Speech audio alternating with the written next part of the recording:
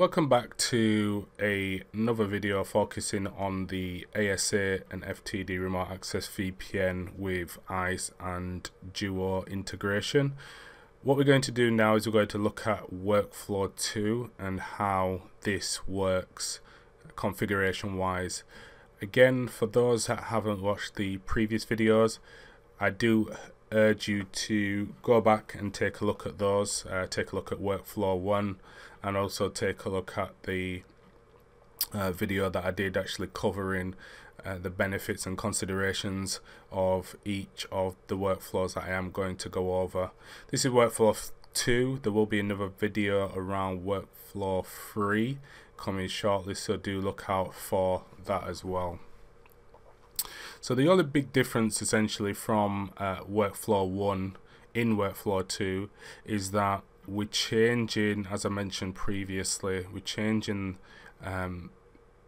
where the ASA or the FTD points to for radius requests. So in workflow 2 we're actually going to use the Duo Proxy as opposed to Cisco ISE as that next stop, if you like, from the ASA. So that's only the big difference essentially in terms of workflow. So let's get into the configuration. We've discussed the benefits. Again, do go back and take a look at those videos if you want to hear more about those, as well as the considerations. And what we're going to do is we're going to get into the configuration now. So we already have the configuration set up on the Duo admin panel from our workflow 1 in terms of the actual application. One of the main things we're going to need to do is we're going to need to change the where the ASA points to in terms of its radius server, and we'll also take a look at the way that we need to make sure that ISE is set up in order for this to work before we can test.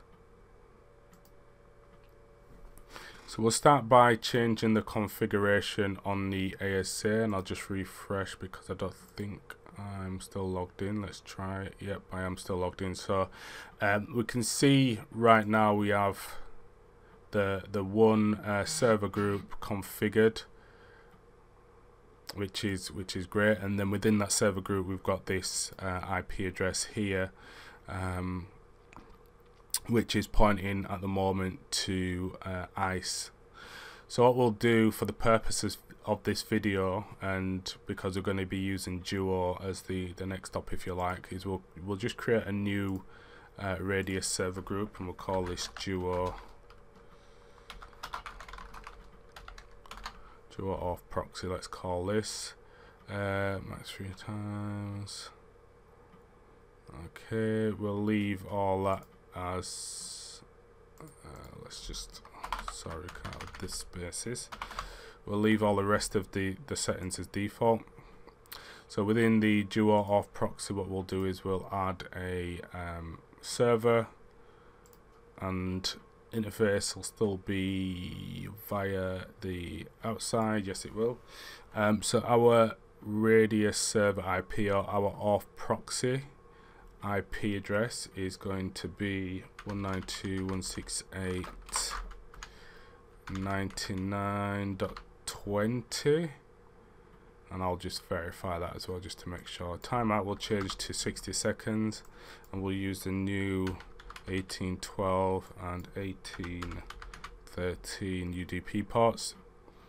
Retry interval is 10 seconds. We can leave that. And our secret key, we need to make sure that this secret key is also matching on the authentication proxy. So we'll just put in lovely insecure password for this demonstration, and we'll leave the rest as default there, and we'll just press OK on that. So once we've created that, we need to make sure that if we just go to our connection profile, we need to make sure that the authentication method is matching now. So we're still going to keep it as AAA, but we'll just change it to Duo off proxy now. We'll press OK on that. Yeah, that's fine. And let's just apply that. So that's going to apply the configuration on the ASA side now, which is good. So if we just bring up access to our server now, which is in my environment currently acting as the Active Directory server, and the authentication proxy is installed on there as well. Now the authentication proxy configuration that we're currently showing is that of workflow 1. So there's a few things we need to add and change here. So first of all, we need to add a Radius client, which is going to be used for the primary authentication. And essentially what this means is that we're going to refer to this to use ISE as the primary authentication source. So if we just to begin, what we'll do is we'll type in here Radius client, and then we need to add the host, and in our case it's going to be 192.168.99.7, followed by the secret, which we'll do as Wizkid Wizkid Labs, and that's it for that section. Now with Radius Server Auto, we're automatically going to get that push notification that we looked at in workflow 1. Our I key and S key and API host, we can leave the same because we're not actually going to create a new application in this demonstration. You could create a new application, but we're not going to create a new application just purely because it's already created and we're just changing a few fields. So in this case now, our Radius IP address is actually going to be the ASA. So if we do 192.168.107.10, I believe it is, and it's our secret is going to be the secret that we specified on the ASA. Obviously not secure in a live environment. Make sure your secrets are secure and not shared. And now for client AD, what we're going to do is we're going to change this to use Radius client as a primary authentication source. So once we're done with that, let's just press save, and then we'll restart the authentication proxy. So we'll just restart that now, and then we've got a few things we need to do on ISE as well. So that authentication proxy is now started, so let me just bring ISE over here. Okay, so on ISE we're still logged in. Yes, we are. What we need to do is we now need to add the authentication proxy as a device, a network device. So we go to administration, network resources, and then network devices. And then what we need to do is to click add. Let's give it a name. So we'll call it Duo of Proxy. And then we'll give it the IP address that it's assigned, 192.168.99. Let me just check the IP address actually that's assigned to the authentication proxy, that is 99.20. Okay, and I'll specify in my environment, this is a Radius device and it's in my lab. And then for Radius authentication settings, we just need to specify the shared secret for this device. So as I said, if we go back to the authentication proxy a minute, our shared secret in this case is going to be Wizkid Labs.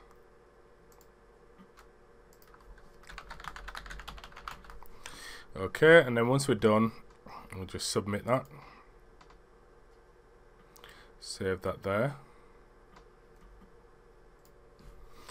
Now that that network device has been added, what we'll need to do now is we just need to create a policy set now if one's not already created. So we've got the one here that we use for workflow 1. So let's just add a new one for demo remote access VPN, and we'll call this workflow 2 or WF2.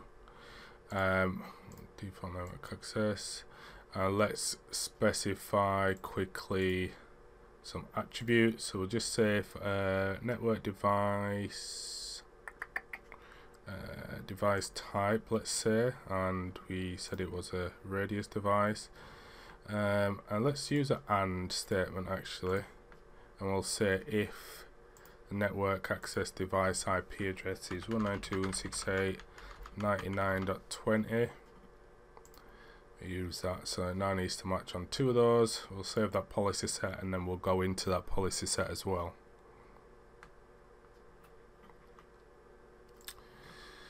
So our authentication, we'll just use the default, and we'll use our we'll search for that user in our demo network Wizkid AD, and then we'll create a new authorization policy, authorization rule 1, and we'll just do that to permit access. So that's a radius accept. And we'll do attributes, we'll match on let's match on identity group, let's match on external group, and we'll match on the users.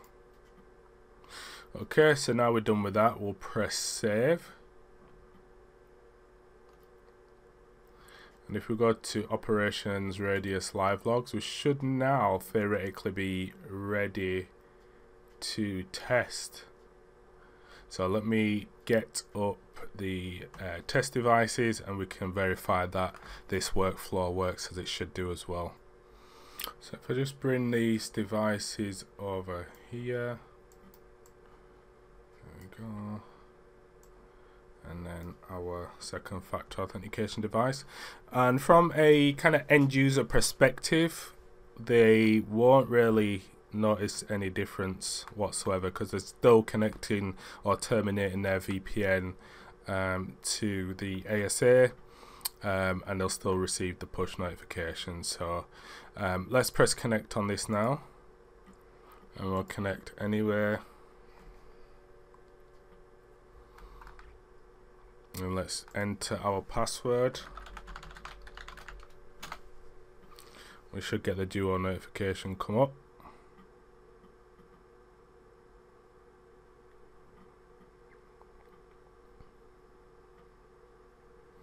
There we go. So if we just approve that, you can see now that we should be able to establish that VPN session there as well.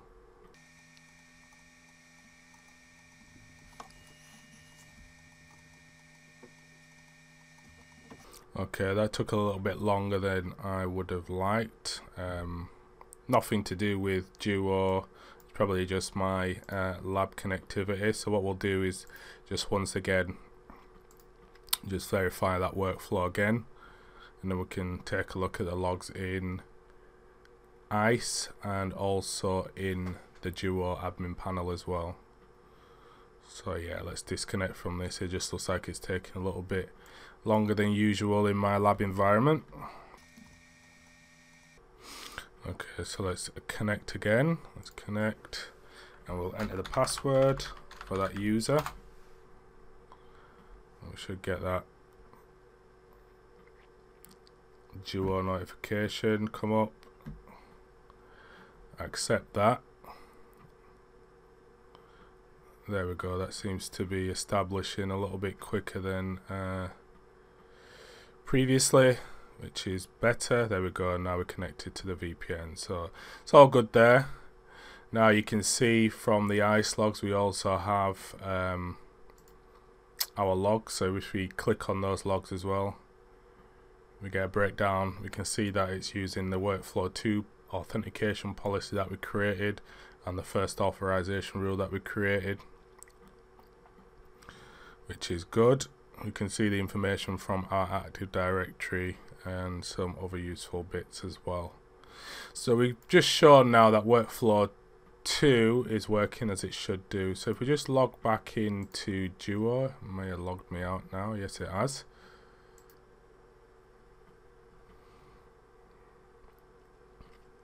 Within Duo, yeah, we can see the logs here. So if we click on this here, we can see that you're being granted access here to workflow 1, which is great. So obviously it says application remote access VPN workflow 1 because we've not changed the application name or created another application, but it's still